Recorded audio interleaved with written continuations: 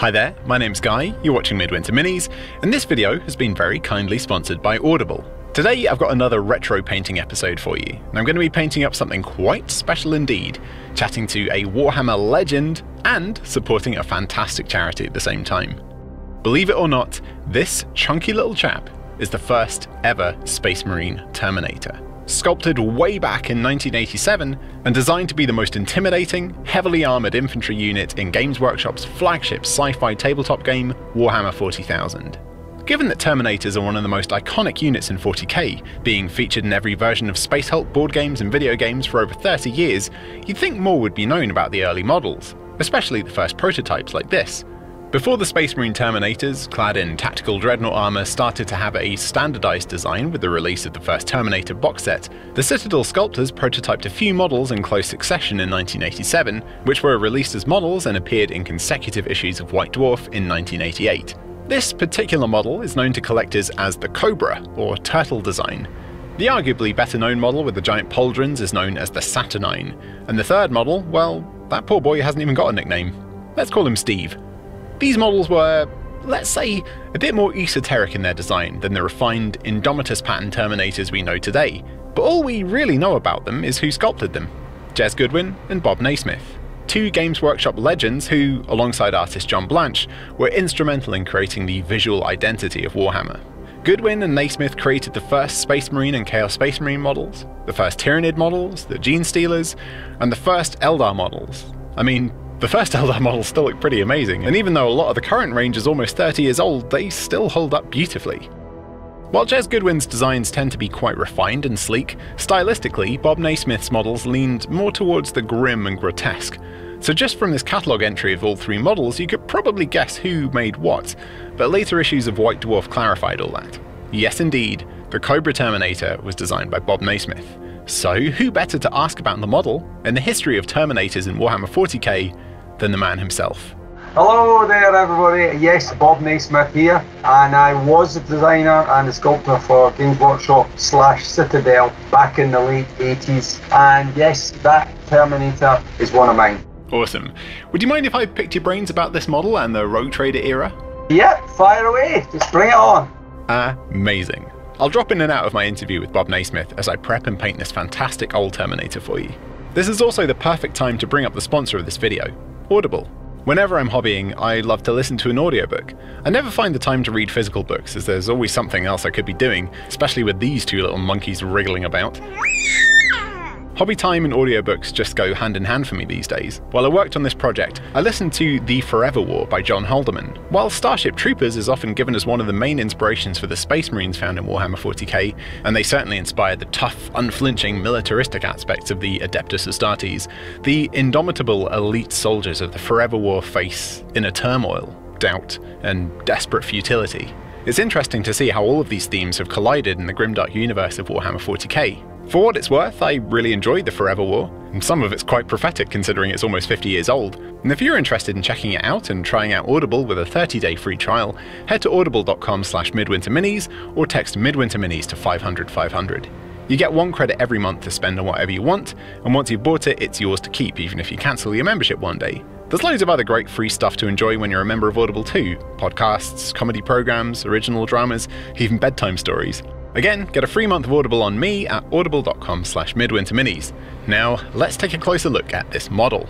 This model was done pre-Space Hulk as a tester piece. Rogue Trader, as it originally was known, was still in development. We were still playtesting it on Rick's carpet, and really we just needed models. We had a studio at Enfield Chambers at the time. We as designers were left pretty much to ourselves in terms of 3D stuff. We'd get very loose instruction from someone like Alan Merritt or Rick Priestley or Brian Ansell. Make me some dwarves, or make me some chaos warriors, or make me some this, that, the next thing.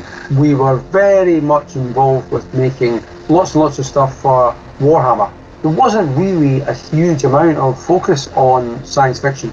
I, at that time, was the person who was nominally in charge of the designers. I was the design manager. If someone wanted a model and none of the other designers really wanted to pick it up, then it was really down to me to do something. This really was one of those kind of models where we knew that we wanted to have these heavy versions of Space Marines. At that time, I think Halliwell had just started doing work on Space Hulk, which was obviously the first place that the Terminators were really seen. They were game designers and stuff. They would describe it from their side. Big, strong, look heavy. It's got to look like it could take out a gene stealer. It needs to have the double bolt gun fitted to it and a power glove. That was pretty much it. This Terminator model would have obviously come on a 25mm slaughter base, unlike the 40mm versions its chunkier 21st century counterparts come with. But it would be a shame not to be able to use this cool little model in all versions of the game, so I'm going to give it a double base. I mixed up a bit of milliput and stuck 2 tiny neodymium magnets underneath a 25mm base, pressed them up against my tabletop to make sure they were flush and let them dry. Later on I'll attach magnets to the underside of a 40mm base. Now though, it's time to clean up the model. I carefully snapped and prized apart the model so that we've got the arms separated and the carapace cover away from the body, revealing a big hole in the torso.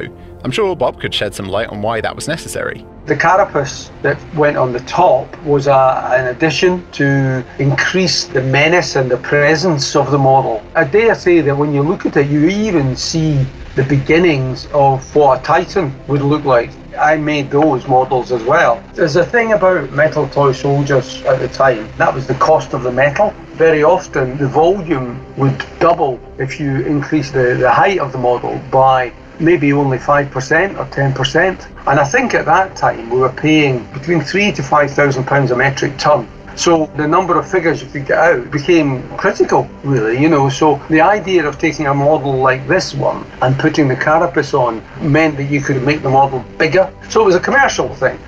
To start things off, I gave the model a quick swish in acetone to help shift the remnants of the paint this model had in its creases.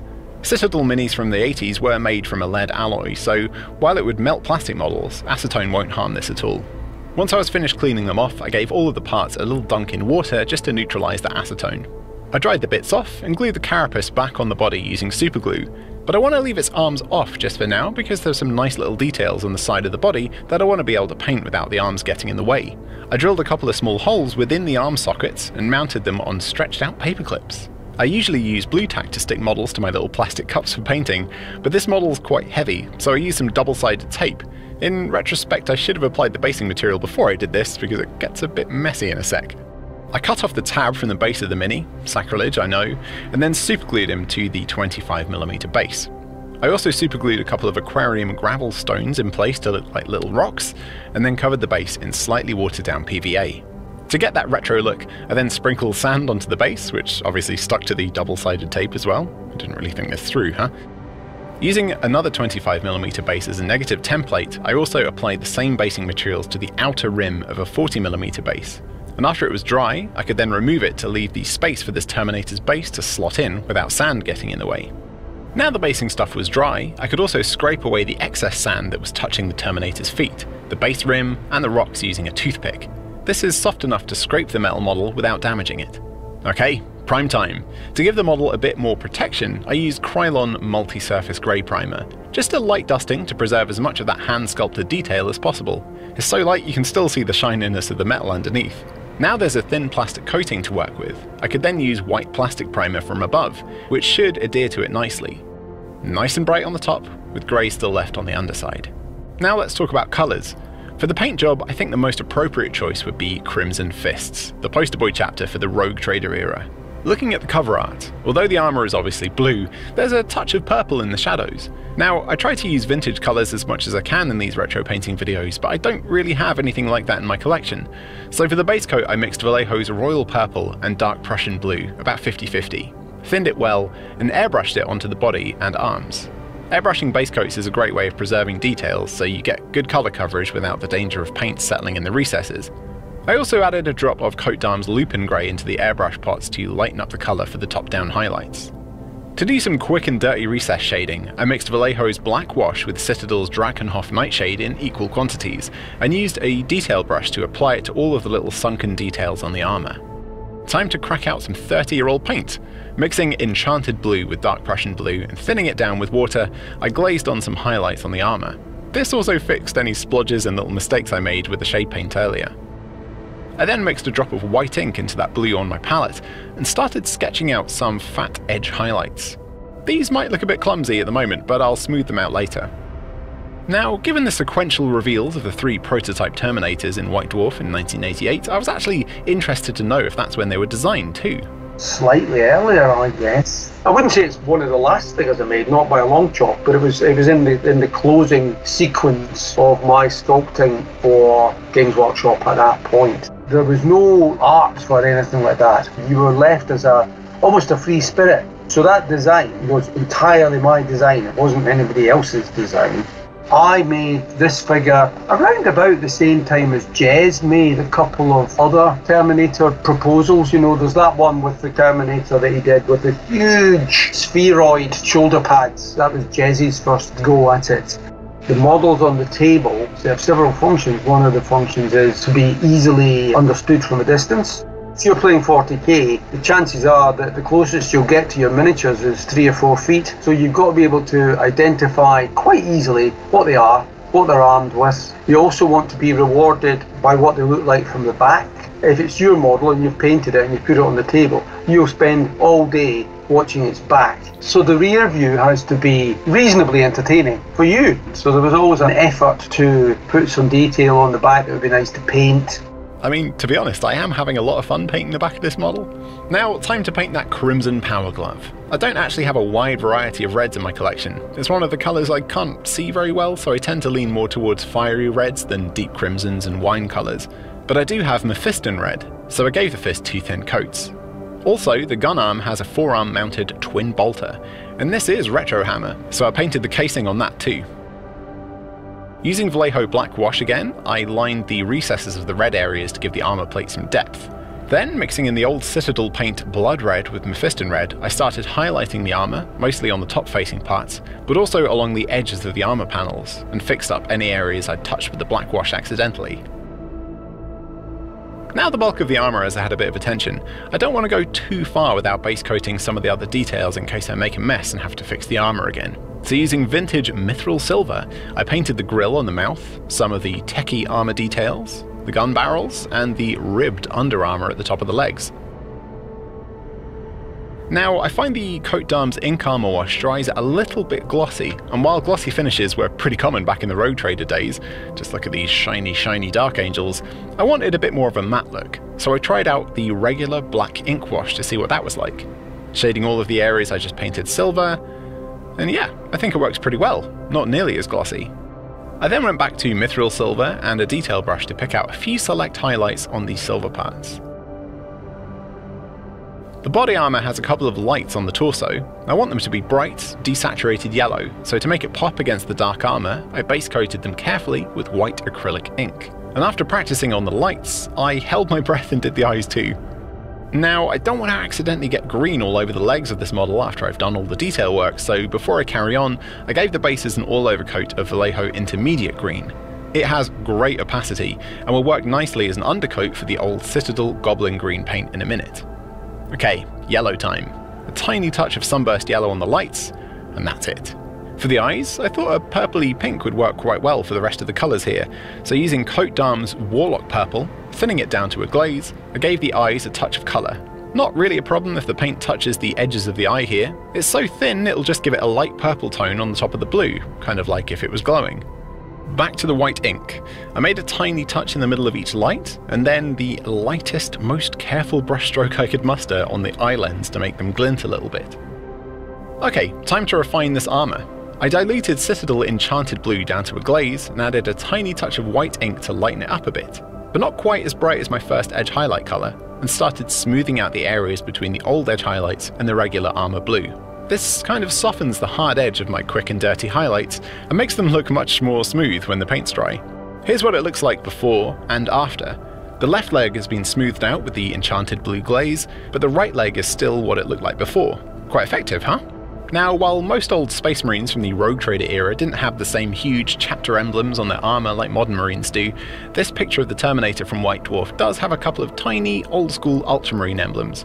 To be honest, I think having a big Crimson Fist is a good indicator that you are a Crimson Fist, so let's do something a bit more interesting. Time to switch out to the smallest brush I have, Squidmar's XS, and try some freehand.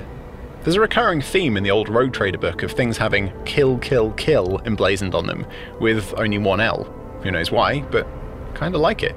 So I'll write that across one shoulder pad. I think the tip on this is actually just too tiny. The paint is already dry before I can touch it to the surface. I switch back to the medium-sized brush. The tip is still very fine, but the paint stays moist in the brush for long enough to actually paint.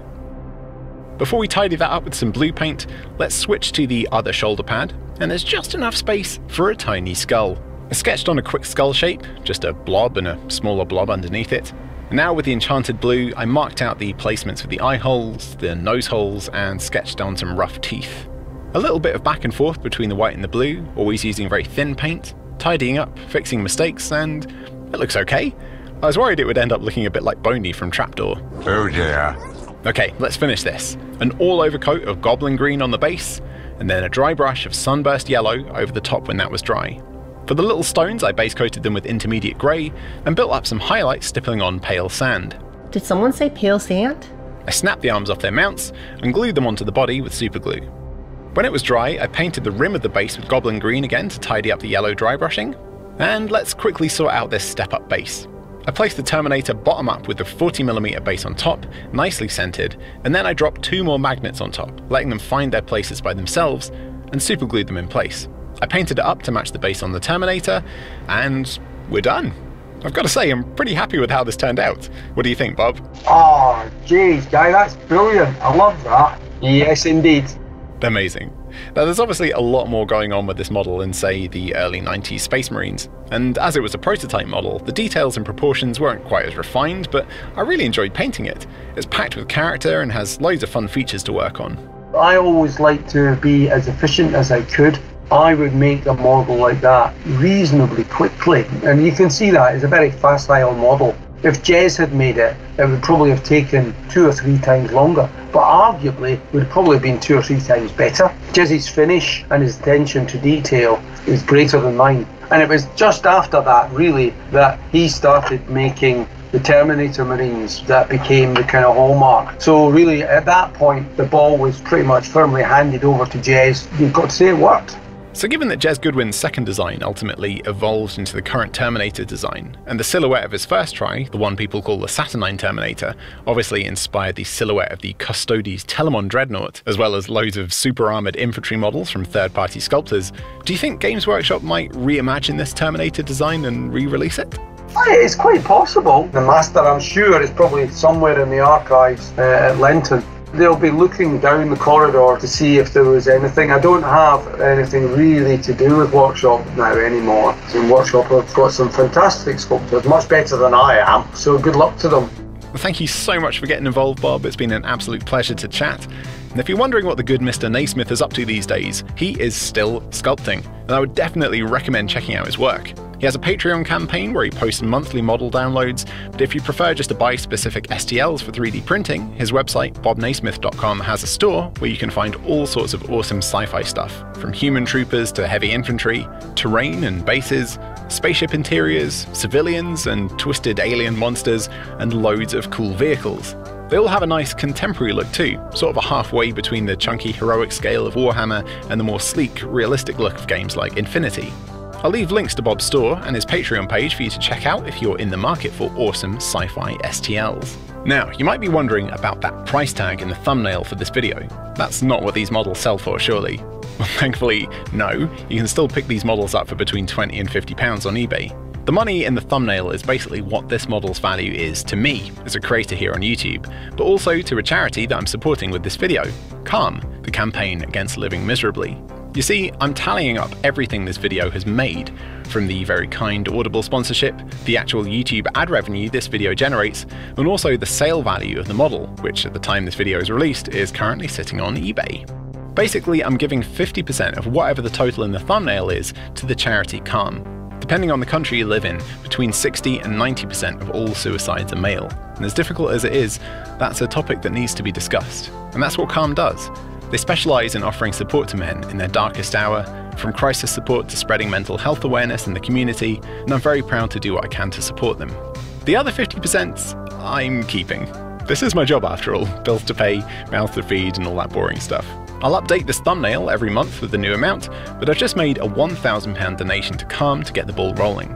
Each year on the 1st of September, I'll donate 50% of whatever this video has made over that year, for as long as this channel continues, which I hope is many, many years to come. Speaking of which, massive thanks to the channel's latest supporters on Patreon: Ian Tully, Duncan Allen, Milan Grekov, Robert Bryden, Naveen Hariprasad, Paul Jameson, Mike Hawke, Scott Cullen, OCD Bomb, and Dave Klatt. And because you've watched this video, you'll have helped increase that donation to Calm too. So literally, thanks for watching. Don't forget to claim your free Audible trial with the link in the description, and I'll catch you next time. Bye for now.